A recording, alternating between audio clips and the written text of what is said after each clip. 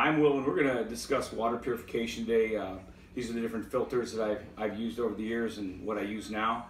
We're going to go over some of the chemical treatments you can also use to purify the water. And if you're a backcountry hunter, or you're a backcountry hiker, or you're a survivalist, or you just live in hurricane country where you're going to need to treat your water or filter your water, you'll find this interesting. Basically, there's 4 major parasites or waterborne pathogens in the water. You've got protozoas, you've got bacteria, you've got viruses, you've got nematodes. Starting off with the bacteria, you've got E. coli, Shigella.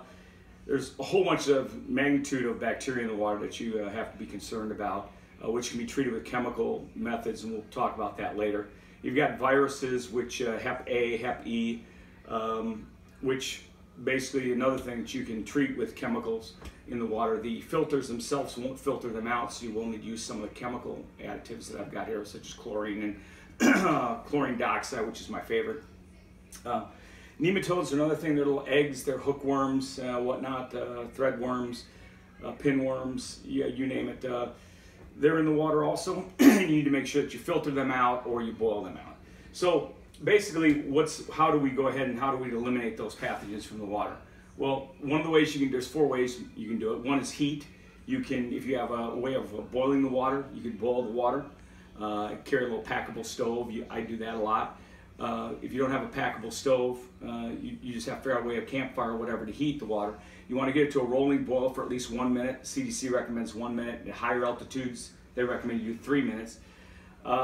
We used to, in the Army, when we were in Africa or wherever we'd be at, we would do 5 minutes because, Ebola, stuff that's out there, you want to make sure you treat it real well. So we do 5 minutes. I think that might be excessive, but out there, that's what we did. 1 minute boil works, 3 minute boil if it's high altitude. So I'd go for the 3 minute in between. That's one way of treating it. The other way you can treat is chemicals. One of the things that we used to use in the Army in the 80s was Chlorofox. I still use it. It's a chlorine and a fluctuation unit. If you look, I did another video on it. This stuff works really well. This is a civilian packet you can buy. It comes 30 packets in a little pouch.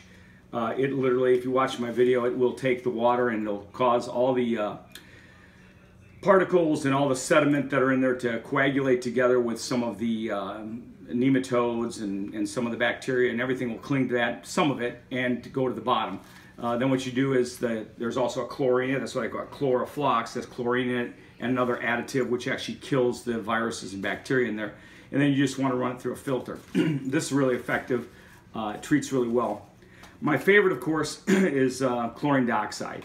These tablets here will kill everything. Some of the older stuff, which I'll talk about later, the iodine treatment tablets you could use back when I first came in the Army back in the early 80s, weren't very effective. They wouldn't kill the cryptosporidium, which is in the water from cattle and everything else, and it's in drinking supplies even.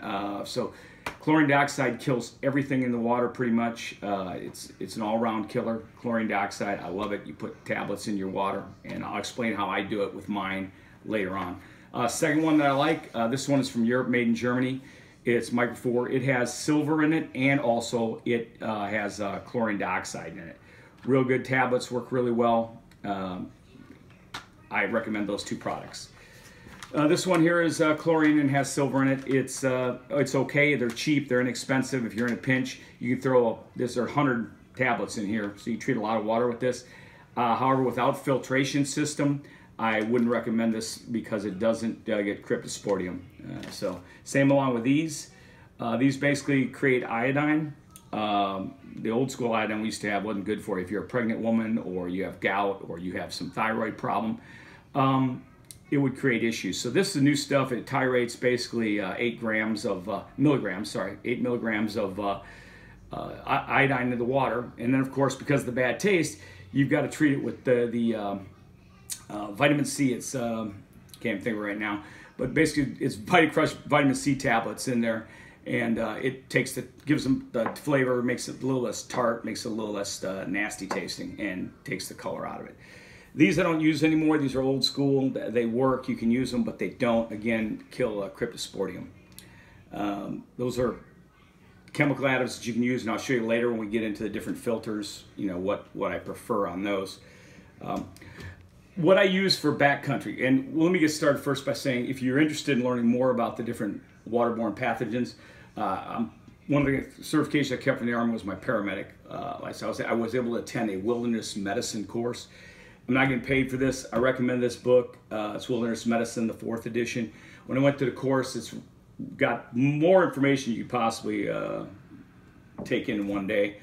It'll explain the bloodborne pathogens. It'll explain bacteria and viruses that are in the wilderness. It gives you a lot of fieldcraft things, how to splint different things using, you know, everyone knows how to use tree limbs and stuff like that, but it shows ski poles, how to do traction with ski poles and stuff that even a novice, someone that's not a paramedic, can do. So I highly recommend that book. So moving on, what do I use when I backcountry hunt or when I was in the Army? Well, we started getting these. This is the Sawyer brand. It's called the Mini. They're like $20. These will last you 2 seasons. They'll say they'll do 100,000 gallons, and they will. The complete kit comes with a back flushing syringe, and also this sack that you fill with water, your contaminated water. You screw it onto this here, and you basically squeeze it, and you suck out of this end, and it's like a straw, basically. And you don't have to bend over in the water like you had to do with the life straws, where you bend over and have your butt in the air while you're getting water. This makes it a little bit easier. You can pack it out. A whole kit, everything combined with this little bag I added is like 3 ounces. It's lightweight, easy to pack. And the thing I like about this is I converted all of my Camelbacks with one of these deals. These are made by several companies. Sawyer makes them, Canadine makes them. You know, they're quite convenient. They hook into your line and they connect like this. So here's how it works. You take your Camelback, you cut your line close to your reservoir where you take your water out of, and you put this piece in there, and you can disconnect it. And then I'll show you later on the main filtration packs, you can actually hook directly into these and fill your Camelback. This is a small one. This is an old Army one I have. You can fill this directly through your ding by just taking your bite piece off. Now, the other thing I like about this, going back, not trying to run off on tangents because I have a tendency to do that sometimes. All right. These hold in there pretty good. You can take this filter, and you can see it has one end. This is your flow end. This end would you be sucking off of if you were putting it into this packet. You can run it directly into your line, like so, and into here, and basically convert. I'm not going to do it right now. It's hard to pull back off. And you basically put an inline filter into your Camelback, and I've done it to all mine. And you can actually take this piece off, plug that in, just slice your line, put these in. And you can use this mini filter for 20 bucks, use it on your Camelback. So in an emergency situation where you need to have water and you need more than just this, like you're gonna pack out, and you need more water, you could fill your Camelback. This is a small one, this is a 1.5 liter. You could fill a 3 liter whatever with dirty water from the river, from the lake, pond, whatever. Put it in here, and you could actually filter it as you drink and walk with this. That's one of the things I really like about these $20 filters. They're inexpensive, they work really well. I highly recommend those if you're a backcountry and you're by yourself. You're a solo hunter, awesome. Solo backpackers, awesome. What I use when I go with just me and the wife, I use this right here. This is the Hiker Pro. What's convenient about it, you see I've got the quick connect here, so basically I can hook into my bladder and fill it, or I can just hook into a canteen. Comes with an adapter. You can take the line, go directly into this, and fill the small bottles here, Nalgene bottles. This is really compact. Once you take it apart, it folds down. This whole apparatus weighs 11 ounces. It's less than a pound.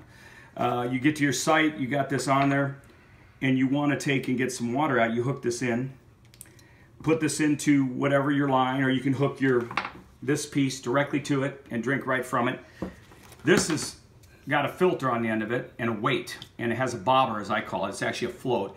You drop it down in the water, so you're not getting the scum off the top of the water, and you're not getting the sediment in the bottom, so it's hanging and draws your water in. You pump your water, you pull it in, runs through the filter, and comes out your line into your deal. This is good for like if you have 2 people, like for me and my wife or whatever. Works great. And you can see I keep everything in mint condition. I clean everything with a 5-to-1 ratio of bleach when I get home, and water, and let dry out in the sun. Your filter just screws out here, comes back in. If this ever gets stuck, they've incorporated these grooves on the handle. To use the handle, you pop this clip out and you can unscrew the filter. You can get that if you buy this with the instructions. All of these filters I have, every one of them, this one's 20, The rest of these are all under $100. I highly recommend them. This is the Platypus one. This is a 4 liter. This one I recommend if you have, 2, 3, 4 people. It gives 4 liters of water. You put your dirty water in this reservoir bag. It filters through this filter here and then goes into the clean reservoir bag. What I've added here is a GAC filter. I highly recommend these for anyone. It's basically granulate activated carbon, charcoal basically. These last about 79 gallons. And what that does is if you're in an area where there's, say you're up in the mountains and there's been silver mining or whatever, and there's a lot of runoff of water and whatnot, you basically want to get the chemicals out of the water that are pollutants. Your filter's not going to get the chemicals out of the water. However, these charcoal activated, these carbon filters will remove even some radioactive materials out of the water. They're highly effective and they work great. I recommend you put one, they're 20 bucks. That one there is disposable, you throw it away. I'll show you this one here on the Catadine. This is the Catadine, this is 10 liters, this is 4. This 10 liters is like for our family when we go camping. I've added a charcoal filter to the end of it also. What I like about Catadine's filter is this unscrews and you can add the packets of activated carbon to it, so you don't have to replace it every time, a whole new filter. You just buy the activated charcoal. Carbon. If you're smart, you can do like I do for all my hunting clothes. I use activated charcoal in garment bags that my wife washed her bras and whatnot. I used to, I stole them from her. You put the activated charcoal in, throw it in with your hunting clothes. The activated charcoal carbon draws away the human smells for hunting. Anyway, that's a whole other video in itself. But you can use the big can of that instead of these packets. These packets are convenient though. You're packing it out. You don't have to worry about it. I've added this. It's a shower head for my girls.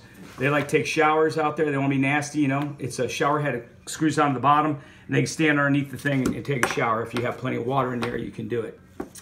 What I want to talk about mostly is what I do for this, because the instructions on these particular ones tell you the bag opens up. You go down to your river, your stream, and you scoop up the water, and then it filters through the filter system, like this one filters through there, and then into your bag. The problem is you're taking these and you're sticking them down into the water and contaminating the whole outside of the bag. Now you should always disconnect your line when you do it. They have quick disconnects. When you're going to fill in water, disconnect it so that you don't get it on the line, the fresh line going down. The problem is you're getting your bag nasty and dirty, you're getting bacteria on the outside of it. So the companies recommend, okay, let's just wipe it down. The problem I have with that is it takes a while for the UV rays to kill any bacteria or pathogens on the outside of these bags. And you're getting your bag in nasty stuff and deteriorating even more, getting the crud in them and whatnot. What I do is you buy these $5 bags right here, come with a cap on it. This is a 10-liter bag. It's clear on one side, blue on the other. And it folds up real nice and convenient. It weighs like less than half an ounce. Even with this on, it's like an ounce with the strap I added to it. Fill this with your dirty water. If you got nasty water somewhere, and this is what I do, I'll run this down the water, I'll fill it on. Don't pay attention to this right now because I put this on to filter it later. You fill this with your water. I add the Chloroflox if it's real nasty. I let it filter down to the bottom. This bag opens up, and as you can see, it gets almost square when it opens up. This is a new one I'm just showing you. It gets to be a big bag. Your sediment will settle to the bottom of it, and then I add the microspore, I add the chlorine dioxide. The reason I do that is to keep down the amount of sediment and germs that go into the filter. Your filters on both of these, this one here and that one, are like 50 bucks a piece. I think even this one's quite expensive. So what I do is I filter that water. I put the, sorry, I'm running off the course here. Put the Chloroflox in, coagulate it. I add the chlorine dioxide to it, and I take gauze pads. You can buy any. You don't have to be a paramedic to get these. You can get them at any medical supply house. They're so cheap. I mean, a whole package like that is like $4. These make a great initial filter. It's similar to what your filter's made out of. So I take a rubber band, I put it over the end of it, and then I pour that into my dirty reservoir. So what I've done here is I've basically done a prior filtering before it goes through the filter, my main filter, and I'm saving that filter so it lasts twice the amount of time. These filters will last twice the amount of time by doing that single step. And I know you're thinking, well, that's expensive using the Chloroflox, right? And well, actually not. If you use Chloroflox and the chlorine dioxide, I added the cost there. It's 75 cents per treatment. So 75 cents to treat basically 10 liters of water. It's worth it if you're going to save the filter and extend its life. So over the lifetime, you don't spend another $50 each year buying a new filter. You can get 2 years out of it. And you probably, by the 75 cents per time you've used these, you're probably saving probably at least $30 would be my estimate. I'm not a mathematician, but definitely going to save some money by doing that. I highly recommend you buy these bags. They even make a solar bag similar to this, and it has a screen in it which is coated with titanium dioxide. It's another agent that helps accelerate the UV rays and helps to kill the bacteria and whatnot in the water. It's very effective, and you can get those bags. I think they're $10. But any clear bag like this that folds up, this is a 10 liter, like I said, $5. You can't beat it. And it saves your bag from being dipped into that nasty water. Now, if you are going to use these bags, you dip them into the water. I highly recommend, of course, like the corporation says, that you wipe the outside of them down.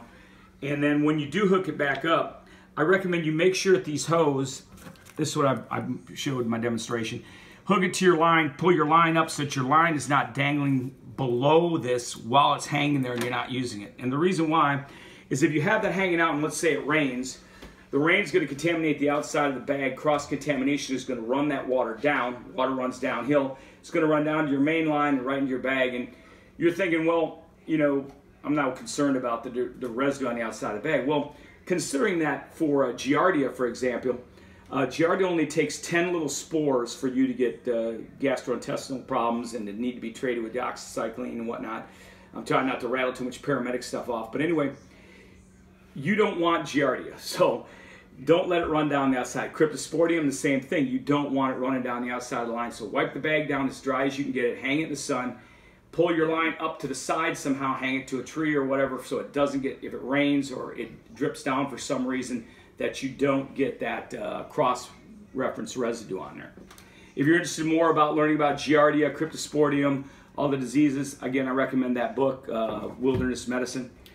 They'll explain more about the different water treatments and how they work. They'll explain to you basically how the chlorine works, how the chlorine dioxide works, how it kills. They'll explain the incubation period on Giardia, Cryptosporidium, most of the amoebic parasites that are protozoas that are swimming around in the water trying to invade your intestinal tract and cause you all kinds of dysentery and different problems. I think I've covered everything on that. These are all under $100. This one was $20. I think this one goes on sale for you like $65. These are anywhere from $99 to $79 if they're on sale. They have a 6 liter in this and a 10 liter. I got the 10 liter for the family.